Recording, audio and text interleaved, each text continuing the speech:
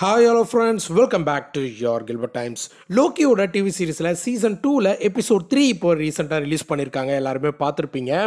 அந்த episode 3யோட title 1893. எதுக்காக ஒரு வருஷத்தை டைட்டிலாக வச்சுருக்காங்க அப்படின்னு கேட்டிங்கன்னா, அந்த டைம்லைனில் தான் நிறைய பிரச்சனைகள் நடந்திருக்கு. அந்த டைம்லைனில் தான் எல்லாருமே ஒன்றா சேர்ந்துருக்காங்க. ஸோ அந்த வருஷத்தையே பார்த்தீங்கன்னா ஒரு டைட்டிலாக வச்சுட்டாங்க. எபிசோட் 2 எப்படி முடிஞ்சுது அப்படின்னு பார்த்தீங்கன்னா, டைம்லைன் எல்லாத்தையுமே ப்ரூன் பண்ணலாம் அப்படின்னு சொல்லி டிவியோட ஜென்ரல் பார்த்தீங்கன்னா பிளான் பண்ணியிருந்தாங்க. பட் அதையெல்லாம் தடுத்து நிறுத்திட்டாங்க. அவங்களால முடிஞ்ச வரைக்கும் தடுத்து நிறுத்தினாங்க. பட் இருந்தாலும் பல கோடி மக்கள் இறந்து போனதை அவங்க பார்த்துட்டாங்க. அந்த டைமில் நம்ம ரொவானோவோட டெம்பேர்ட்லேருந்து ஒரு சிக்னல் வருது. இந்த சிக்னலை ட்ராக் பண்ணி நம்ம ரென்ஸ்லேயரை பிடிச்சிடலாம் அப்படின்னு பிளான் பண்ணுறாங்க. அப்படியே அந்த எபிசோடு முடிஞ்சுது. அண்ட் எபிசோட் 3 எப்படி ஓப்பன் ஆகுது அப்படின்னு பார்த்தீங்கன்னா, நம்ம ரொவானா ஏதோ ஒரு லொக்கேஷனுக்கு போகிறாங்க. அதுதான் 1868. அதாவது இந்த எபிசோடோட அந்த 1893ன்றாங்கல்ல, அந்த வருஷத்துக்கு ஒரு 25 வருஷத்துக்கு முன்னாடி நம்ம ரென்ஸ்லேயர் பார்த்தீங்கன்னா ஒரு லொக்கேஷனுக்கு போகிறாங்க. அந்த லொக்கேஷனில் நம்ம விக்டர் டைம்லி பார்த்தீங்கன்னா சின்ன வயசாக இருப்பார். 25 வருஷத்துக்கு முன்னாடி சின்ன பையனாக இருப்பார். அந்த சின்ன பையன்கிட்ட டிவியோட கைட் புக்கை ஹேண்ட் ஓவர் பண்ணுறது தான் நம்ம ரவோனாவோட முக்கியமான வேலை. ஸோ 25 வருஷத்துக்கு முன்னாடி அந்த டிவியோட கைட் புக்கை அந்த சின்ன பையன்கிட்ட கொடுத்தா, அந்த சின்ன பையன் அந்த புக்கில் இருக்கிற விஷயங்களை படிப்பான். அப்படி படிக்கிறது மூலமாக டிவிஏனா என்ன, டிவிஏல என்ன நடக்குது அப்படிங்கிற விஷயத்த அவன் கற்றுப்பான். 25 வருஷம் கழிச்சு திரும்பவும் அதே விக்டரை நம்ம போய் மீட் பண்ணோம். அந்த இடத்துல டிவியை பற்றி நம்ம பேசுகிறோம் அப்படின்னா, டிவிஏனா என்ன அப்படின்னு சந்தேகமாக கேட்காம, ஆமாம் டிவியை பற்றி நான் ஆல்ரெடி படிச்சிருக்கேன், என்கிட்ட ஒரு கைட் புக் இருக்குது அப்படின்னு விக்டர் டைம்லி சொல்லுவார்ல. அந்த ஒரு பிளானுக்காக நம்ம மிஸ் மினிட்ஸும் ரவோனாவும் பார்த்தீங்கன்னா இந்த கைட் புக்கை 25 வருஷத்துக்கு முன்னாடி விக்டர் டைம்லி இருக்கிற வீட்டுக்குள்ளே ஜன்னல் வழியாக அந்த புக்கை தூக்கி போடுறாங்க. இந்த சீன்ல நம்ம மிஸ் மினிட்ஸ் ஒரு வார்த்தை சொல்லியிருக்கோம். ஹீ ஹூ ரிமைன்ஸ் சாகிறதுக்கு முன்னாடி இந்த பிளானை போட்டு கொடுத்துட்டு போயிட்டாரு. அவருடைய வேரியண்டோட சின்ன வயசுல இருக்கிற அந்த பையன்கிட்ட இந்த புக்கை ஹேண்ட் ஓவர் பண்ணா மற்றதெல்லாம் தானாக நடக்கும் அப்படிங்கிற மாதிரி நம்ம மிஸ் மினிட்ஸ் பார்த்தீங்கன்னா ரொவானா கிட்ட சொல்லுது. இதை பண்ணுறதால எனக்கு என்ன கிடைக்கும் அப்படின்னு நம்ம ரொவானா இந்த மிஸ் மினிட்ஸ் கிட்ட கேட்கும்பொழுது, அவர் டிவியோட டாப்புக்கு வந்துட்டார் அப்படின்னா அவர் பக்கத்தில் நீயும் நானும் மட்டும்தான் இருப்போம் அப்படிங்கிற மாதிரி ஆசையை தூண்டி நம்ம ரொவானாவை அந்த கைட் புக்கை அந்த ஜன்னல் வழியாக போட சொல்லுது. இந்த இடத்துல மிஸ் மினிட்ஸ் சொன்னது எல்லாமே பொய். நீங்கள் வேணால் வெயிட் பண்ணி அடுத்த எபிசோடில் பாருங்கள். ஹீ ஹூ ரிமைன்ஸ் சாக போகிறார் அப்படிங்கிற விஷயம் அவருக்கு கண்டிப்பாக தெரிஞ்சிருக்கும், தெரியாமல் இருக்காது. ஆனால் இப்படி ஒரு வேரியன்ட் கிட்ட இந்த புக்கை எடுத்து போய் ஹேண்ட் ஓவர் பண்ணி 25 வருஷம் கழிச்சு அவங்ககிட்டயே போய் திரும்பவும் பேசி அவனை ஹீ ஹூ ரிமைன்ஸாக மாற்ற சொல்லி கண்டிப்பாக அவர் சொல்லியிருக்க மாட்டார். பிகாஸ் இந்த இடத்துல நம்ம மிஸ் மினிட்ஸ் ஹீ ஹூ ரிமைன்ஸை விட ரொம்ப புத்திசாலித்தனமாக யோசிக்கிற மாதிரி இந்த பிளான்லாம் போட்டிருக்கு. ஆனால் இந்த விக்டர் டைம்லி கொஞ்சம் பயந்த சுபாவமாக இருக்கார், ப்ளஸ் கொஞ்சம் நல்லவராகவும் இருக்கார். அதனால தான் இவரை ஏமாற்றி இவரை ஹீ ஹூ ரிமைன்ஸ் அப்படிங்கிற இடத்துக்கு வர வச்சு தனக்கு ஒரு பாடியை வந்து கிரியேட் பண்ணிக்கலாம் அப்படின்னு சொல்லி மிஸ் மினிட்ஸ் இவ்வளோ பிளானையும் போட்டிருக்கு. யோசிச்சு பாருங்க, விக்டர் டிவியோட டாப்புக்கு வந்துட்டார் அப்படின்னா அந்த இடத்துல நீயும் நானும் மட்டும்தான் அவர் பக்கத்தில் இருப்போம் அப்படிங்கிற மாதிரி நம்ம மிஸ் மினிட்ஸ் ஒரு வார்த்தை சொல்லியிருக்குல்ல. ஆனால் ஒரு கட்டத்தில் ரொவானாவை ஏமாத்திட்டு மிஸ் மினிட்ஸ் விக்டரை மட்டும் கூட்டிக்கிட்டு தான் அவரோட லேபுக்கு போகும். ஸோ இந்த இடத்துல மிஸ் மினிட்ஸ் நல்லா பொய் சொல்லி மேனிப்புலேட் பண்ணி தான் இவ்வளோ விஷயங்களையும் பண்ணியிருக்கு. இப்போ 1893க்கு நம்ம மாபியஸும் லோக்கியும் எதுக்காக வராங்க அப்படின்னா, ரென்ஸ்லேயரை பிடிக்கலாம், அவளை பிடிச்சா அவள் கூடவே இருக்கிற மிஸ் மினிட்ஸையும் நம்ம பிடிச்சிடலாம், மிஸ் மினிட்ஸை யூஸ் பண்ணி நம்ம டெம்பரல் லூமை வந்து சரி பண்ணிடலாம் அப்படிங்கிற மாதிரி அவங்க ஒரு பிளானில் வராங்க. ஏன் மிஸ் மினிட்ஸை லோக்கி தேடிட்டு இருக்காரு அப்படின்னு கேட்டிங்கன்னா, இந்த ஹீ ஹூ ரிமைன்ஸ்னு ஒரு கேரக்டர் இருக்கார்ல, அவருடைய டெம்பரல் ஆராக்கு பதிலாக ஆல்டர்னேட்டிவாக நம்ம மிஸ் மினிட்ஸை யூஸ் பண்ணிக்கலாம் அப்படிங்கிற மாதிரி தான் இவங்க பிளான் பண்ணியிருக்காங்க. பட் அன்எக்ஸ்பெக்டடாக நம்ம லோக்கியும் மாபியஸும் ஹீ ஹூ ரிமைன்ஸோட இன்னொரு வேரியண்டான இந்த விக்டர் டைம்லி அப்படிங்கிற கேரக்டரை சிகாகோவில் பார்க்குறாங்க. அவரும் பார்த்தீங்கன்னா டெம்பரல் லூம் அப்படிங்கிற ஒரு ப்ரோட்டோடைப் மிஷினை கிரியேட் பண்ணி வச்சுக்கிட்டு காமெடி பண்ணிட்டு இருக்காரு. ஸோ அந்த இடத்துல நம்ம லோக்கிக்கு மட்டும்தான் தெரியும் ஹீ ஹூ ரிமைன்ஸோட ஃபேஸும் இந்த விக்டர் டைம்லியோட ஃபேஸும் ஒன்றா இருக்கு. ஸோ ரெண்டு பேருமே வேரியன்ஸ் அப்படிங்கிறத நம்ம லோக்கி புரிஞ்சுக்கிறாரு. இந்த விஷயத்தை தெரிஞ்சுக்கிட்ட மாபியஸ் ரெண்டு பேரும் ஒரே மாதிரி இருக்காங்க, ரெண்டு பேரும் வேரியன்ட் அப்படின்னா அவங்களோட டெம்பரல் ஆராவும் ஒரே மாதிரி இருக்கும் அப்படிங்கிறத கண்டுபிடிக்கிறாரு. சிகாகோவில் 1893ல நம்ம மிஸ் மினிட்ஸ் நியூஸ் பேப்பரில் வந்திருக்கு.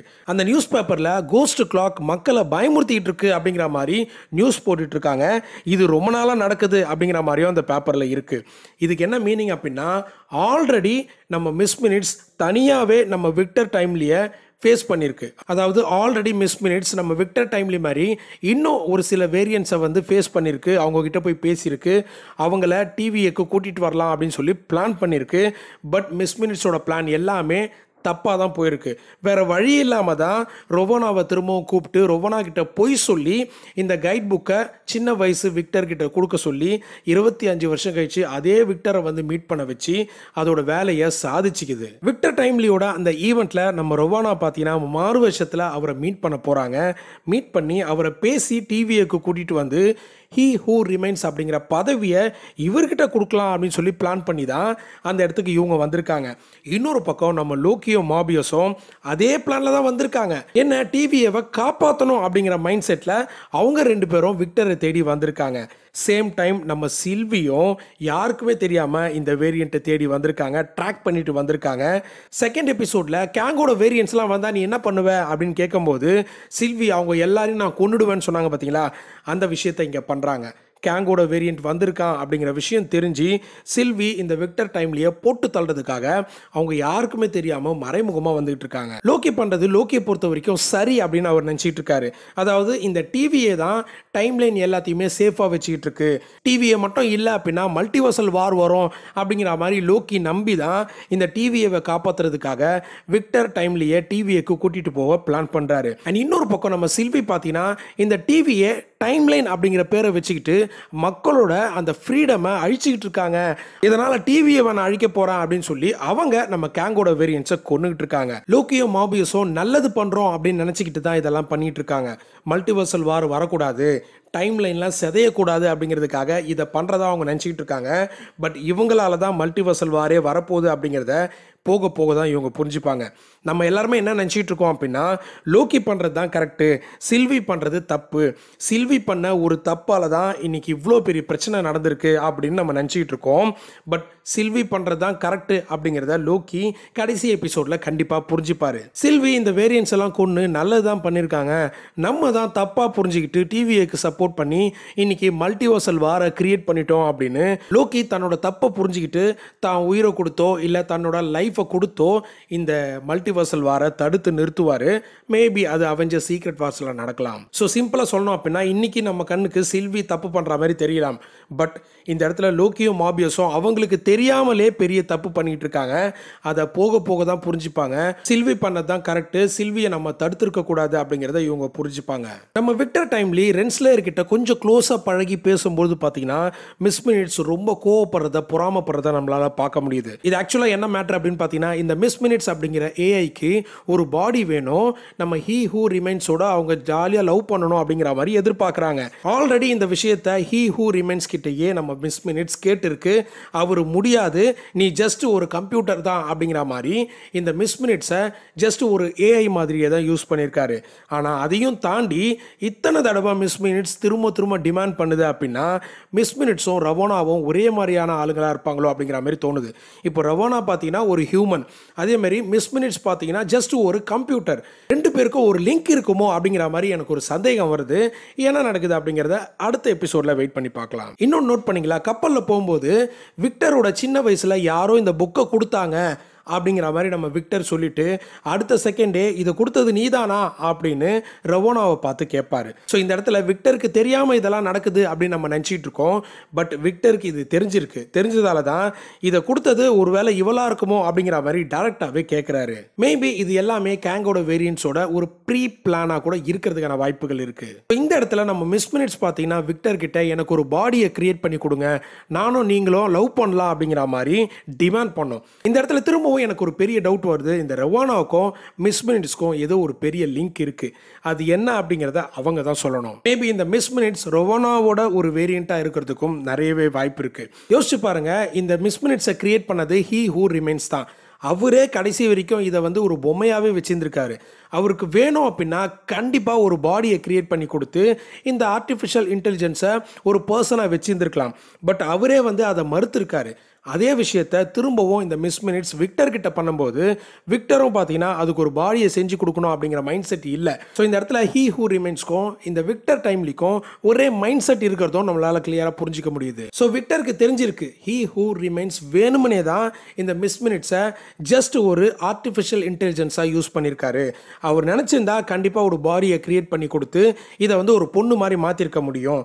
ஏன் மாற்றலை அப்படின்னா இதுக்கு ஒரு ரீசன் இருக்குது அப்படிங்கிறத விக்டர் புரிஞ்சுக்கிட்டு தான் அந்த இடத்துல மிஸ் மினிட்ஸை உடனே டர்ன் ஆஃப் பண்ணிட்டாரு. சில்வி கொலவெறியோட இந்த விக்டரை கொல்ல வரும்போது நான் ஒன்று நீ நினைக்கிற மாதிரி கெட்டவன் இல்லை, நான் சொந்தமாக யோசிக்கிறவன் சுய புத்தி இருக்கிறவன் அப்படிங்கிற மாதிரி சொல்லுவார். ஸோ இதை பார்த்த நம்ம சில்விக்கு பாவமாயிடும். ஆஹா இவன் நல்லவன் போல, இவனை ஏன் நம்ம கொல்லணும் அப்படிங்கிற மாதிரி இங்கிருந்து ஓடி போயிரு அப்படிங்கிற மாதிரி ஒரு டயலாக சொல்லுவாங்க. ஆக்சுவலாக இங்கே என்ன நடக்குது அப்படின்னா இந்த இடத்துல சில்வி அந்த கேங்கோட வேரியண்ட்டை கொன்று இருக்கணும், கொல்லலை. ஏன் கொல்லலை அப்படின்னா சில்வி பண்ணுறது கரெக்டு, லோக்கி பண்ணுறது தப்பு அப்படிங்கிறத லோக்கி புரிஞ்சிக்கணும் அப்படிங்கிறதுனால தான் சில்வி வேணுமனே இந்த கேங் வேரியண்ட்டை, அதாவது ஹீ ஹூ ரிமைன்ஸோட வேரியண்ட்டை கொல்லாமல் வச்சுருக்காங்க.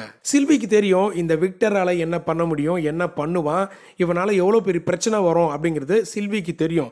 ஒரு கட்டத்தில் லோக்கியே சில்வி பண்ணது கரெக்டு தான் அப்படிங்கிறத புரிஞ்சுக்கணுன்றதுனால தான் சில்வி இந்த இடத்துல அவனை மன்னிச்சு விட்டுருக்காங்க. அண்ட் நிறைய பேருக்கு இந்த இடத்துல ஒரு டவுட் வரும், எப்படி ப்ரோ சில்வி ரொவனாவை அந்த எண்ட் ஆஃப் டைம் சிட்டாடலுக்கு அனுப்பி விட்டாங்க? இப்போ நார்மல் டெம்பாடால் இதெல்லாம் பண்ண முடியாது. இன்ஃபேக்ட் நம்ம ரொவோனா அந்த எண்ட் ஆஃப் டைமுக்கு போயிருக்காங்கல்ல, சிட்டாடல்லேருந்து அவங்களால மற்ற டைம் லைனுக்கு இப்போ ட்ராவல் பண்ண முடியாது. ஏன்னா அவங்க வச்சிருக்கிறது ஒரு நார்மல் ஸ்டாண்டர்ட் வெர்ஷன் ஆஃப் டெம்பேட்.